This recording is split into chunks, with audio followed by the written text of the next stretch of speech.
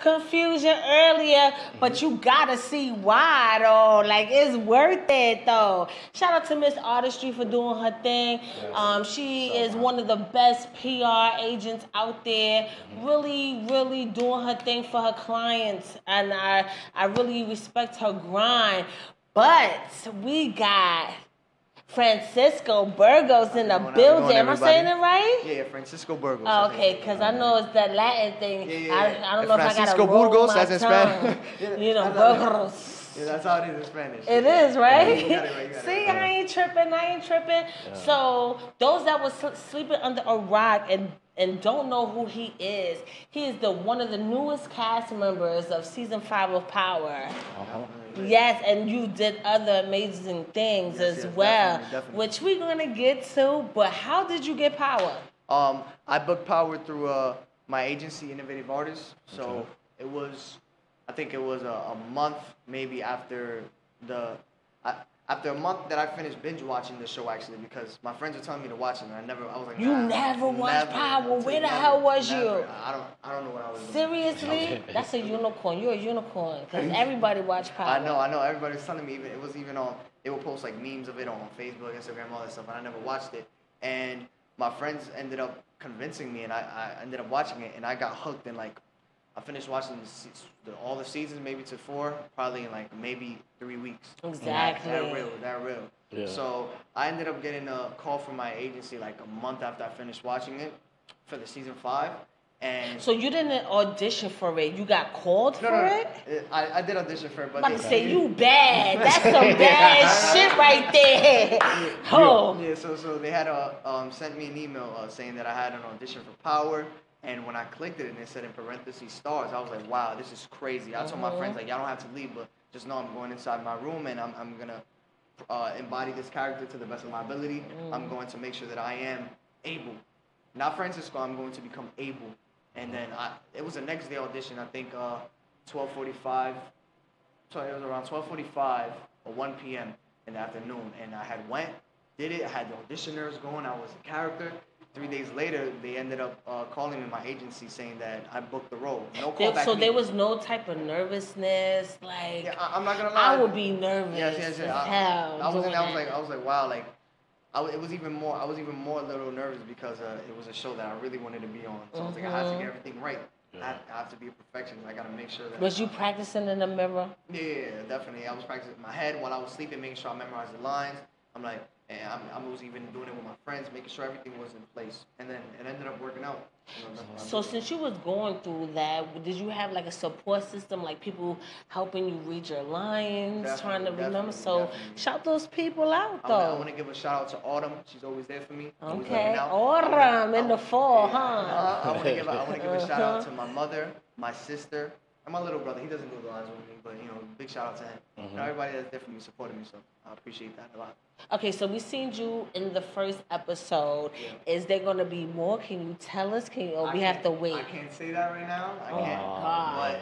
But hopefully you will see more. You'll see what's up. Now, a few weeks ago, like 3-4 weeks ago, we was at the Radio City Music Hall with the 50 Cent. I was there in the building. I was hyped. I was probably one of those people you was hearing yelling, singing a song, because I was like, that's how you start a show. We was talking about the You did it like live. That's crazy. Yeah, with the orchestra. Wasn't the orchestra ill though?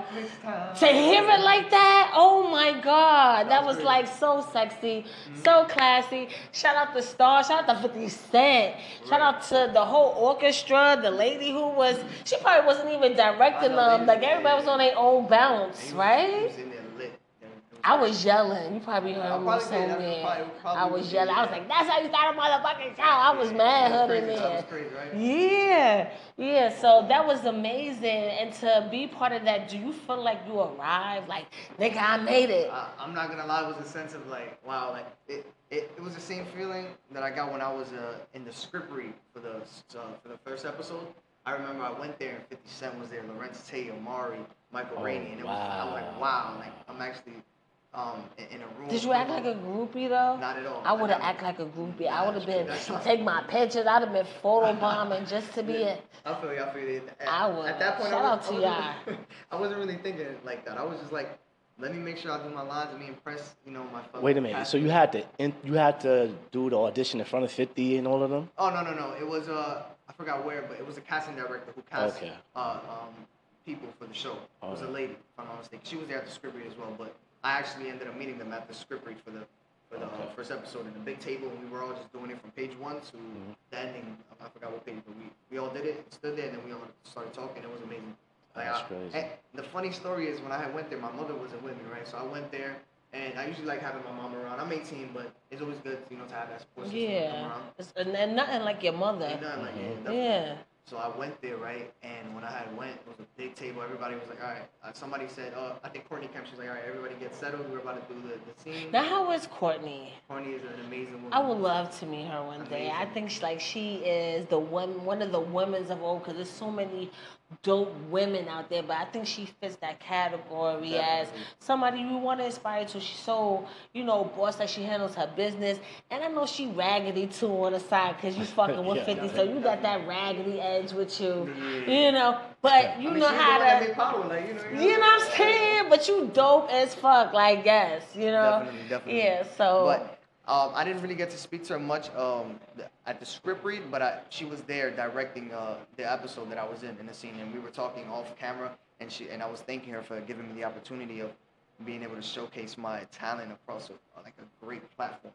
And she was telling me that once she seen me, her and Gary Lennon, they said that when they seen my audition tape, that they already knew that I was a character. No callback needed. Like, they knew it was for me. That was a blessing. You did an amazing job. Now, since we've been talking, you do seem poised, and you seem like you've been in this game for a minute. You seem like you are not well seasoned. You ain't no Denzel yet. Not yet. But I could see Denzel in you. I could see you being somebody that we'll be seeing awards for Thank you. and stuff like that.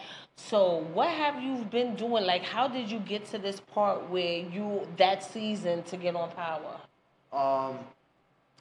I've been going to a lot of auditions. I started acting when I was about 4 years old, and I feel like it was a God-given talent, because my mother was doing extra work at the time to be able to support for her kids, and she didn't like leaving us with babysitters. Yeah. So she wanted. I ain't like that either. I got 4 sons, so I know what that is. I can understand. I'm glad they almost old enough to start watching themselves. Yeah. I'm waiting for that. That's the mother's dream. Mm-hmm. So she always wanted me with her, and anywhere she went. So doing extra work was a good platform for me to come with her, because she could watch me and she could get a little side money. So it was on life support. We were on the set of life support. So your mother's a hustler. Yeah, definitely. Oh, watch when you meet her. She definitely is. We were there on the set of life support with Queen Latifah, and they needed kids to be playing in the park and stuff. And they said they told all the kids, including me, do not look at the camera and do not look at Queen Latifah. Just act like you're playing. We were so young. I was like 4, and she, when the scene had started, all the kids were looking at Queen Latifah in the camera. They were like, "Oh my God, look!" And I was the only one actually listening. I took all that knowledge that they gave me and everything that they told me, and I actually did it. I wasn't looking. I was playing in the swings, all that stuff. And I'm guessing when the scene was over and the day had wrapped up, when we were on our way home, taking the train, we seen Queen Latifah and like in disguise and glasses and about to take a black SUV to wherever she was going. And she said, "Hey, you." And my mom was like, "Oh, hey, how's it going?" She's like, "I just want to tell you your son did great and you should put him into acting." And they had a little conversation. I don't remember everything, but she had said you should really put him into acting. My mom was like, "Really?" She was conducting business. She was whispering to the side, how she was supposed to do. Yes. And ever since that day, my mom just went hard. She was like, it took for Queen Latifah to see me doing that, and my mom doing extra work, and to take me with her, that became a reality, and that's something that I'm passionate about. And y'all helped her too. It was all the way, because y'all probably became her inspiration as well. She has a son that's good enough, and she has the personality enough to even talk to Queen Latifah, because not a lot of mothers out there looking for their kids to have modeling or acting or whatever, get those opportunities like that, like off the rip. So you had, is there any like major projects that you did or other projects that you did prior to Power? Prior to Power, I worked on independent film, which I was a lead in with Rosario Dawson, Okay. Lou Taylor Pucci. Who else was there? There was a couple more actors. Paul Dano as well. The director was Mark Webber. It was called Explicit Ills. And it was basically a boy who had asthma, and it was just showing the tough times and how a childhood can go and people growing up in Philadelphia and how it is over there. Okay. Drugs, love, violence, and all that stuff. It was a good message and a good film. And I did that when I was 8 years old. So think about that. And I didn't have no teeth when I auditioned. And my two front teeth were gone. I had no hair. And when I went in the audition room and did it with the director, he said, "Is your mom out there?" And I was like, "Yeah, she is." I was so young. And she was like, "Can you bring her in?" I said, "Oh, Mom, come in." He's like, "I think your son is fit for this role. Now I would love him to play the role of Babel." And that was amazing. Bebo, I know somebody named Bebo. Bebo? Yeah. Bebo, yeah. So Yeah. it was amazing. Being able to work alongside Rosario Dawson, she's an amazing actress. Yeah, So Sin she played my mother, City. She was in Men in Black, and there's a lot of the stuff. movie with Will Smith as well. Yeah. Definitely. So it's amazing. You can also catch me in, I think, August 20th, if I'm not mistaken, in an all-new season of CBS's Elementary. Okay. Starring alongside Lucy Liu, and I forgot the other actor, but So you got that Jewish connection. That's like like the major Sherlock networks. Holmes remake. there you go. Yeah, it's Okay. Detective Sherlock Holmes kind of thing. It's gonna be a whole different. That's character. amazing. So, like, what kind of movie would you want to be in, though? Like, if you had to pick a movie or even great a question. series, because you are a series actor, Power series, Definitely. CBS series. What's the name of the show again? Elementary. Elementary is gonna be a series. Do you want to break out into major film? Because not for nothing, a lot of young black actors are getting roles. Like shout out to Jamel Howard. He's in this Purge right now. Fire. Yeah, Shout out to Jamel. and he was in Jamel. Power. He was Yeah. Brains. That's the You know what I'm bro saying? right there. So are you ready for that transition? That's what you looking for? I'm definitely ready. I remember also I forgot to put out there. I was in Pride and Glory in the film Pride and Glory. We filmed in my scene in Washington Heights, and I played like the son of a store owner, and I seen the guy who shot somebody, and I was talking with Edward Norton, and that's another film I was in when I was real young, and he gave me so much great constructive criticism, and that was just amazing to hear that coming out of his mouth. Your drive is crazy. Appreciate it. Thank you. Like I feel your whole, and you're inspiring me because I feel like I need to go harder now. That's what I love to do, to be able to inspire people no matter what age. It's amazing because I always tell this to people. It's great that I act and that I'm doing what I'm supposed to do, but it's also even better when I'm able to give back, give tips, drop gems, or inspire people and help people. You know, whether it's acting or not, or even giving motivation. And I love that. I love that a lot. Now you've been into acting since you was 4. So how was it going to like school and balancing both? All right. So as far as high school, it was just, I'll get into that in a little bit. As far as high school it was fine, but when I was about 4 years old and going to like ending up in like middle school maybe, it was crazy because that's when I was going on a lot of roles. My agency and my mom was handling everything at that time. I was too young, so she was getting the emails, making sure she took me to places. So it was crazy. I remember there was times where I would have to leave like in the afternoon, 12 instead of 3, and to go to an audition just to do it, and I would do it. But I would make sure I still got my work studies right, and it was elementary school, so it was easy, so it was good. But as far as high school, I didn't really have a lot of audition roles because I fell in. So I went from that kid, if I just saw you, the inspiring kid, to a kid that just went and turned into a knucklehead basically. When I hit high school, basically in 9th grade, everything just changed. I fell into the wrong crowd. I'm not saying there's nothing wrong with smoking weed, but I was smoking weed, and that's all I wanted to do. That's all I wanted to do. That I was doing that every day. I said, nah, forget acting. I just want to smoke my weed and play 2K and stay home. I said, even forget school. I was cutting school. You was on some lazy nigga shit. Lazy, yeah. That's some high school shit for sure. And that's I'm dealing with it because I'm having my son. My son is 15, my oldest one, and I'm trying my best. He about to leave for 2 weeks, and shout out to Nico, and he was here writing songs. I'm trying to get him to be my photographer because I think he likes chilling with me when we do be chilling, because it do be lit. So I'm like, I got an idea for something. You should just be my cameraman and at least learn the trade. Right, Deuce. Yeah, of course. There's always stuff that you can pick up and learn anything. But I be pushing him out so I can know what your mother was feeling too. That's probably what made her grind even stronger. Like, fuck out of here, not my son. Definitely. And Yeah, she I was always get on that. my back about it. She said stop smoking. We even got a caseworker to make sure to come and drug test me to make sure I was doing my stuff. Like, it was so She crazy. wasn't playing with you. Yeah, like if you I'll just whip my son ass. Yeah, it was crazy. It took for me to well, when I was going through all those tough times, my agency had seen that I wasn't really motivated and I didn't have a job like I do now, so they just stopped sending me out. They didn't kick me out of the agency. They just forgot about me completely. But don't think of it as too negative, because maybe that's what you needed to be versatile in what you're doing. Because you could play that kid, you could relate to a kid trying to get out the streets, and so it might not have been too. You probably need that, because I do at the same time want my son to have that little. I want him to be both street knowledge but always pushing the positive out of it all, because you could get played. Yeah. You could be naive out here. He was doing homework while he was bullshitting.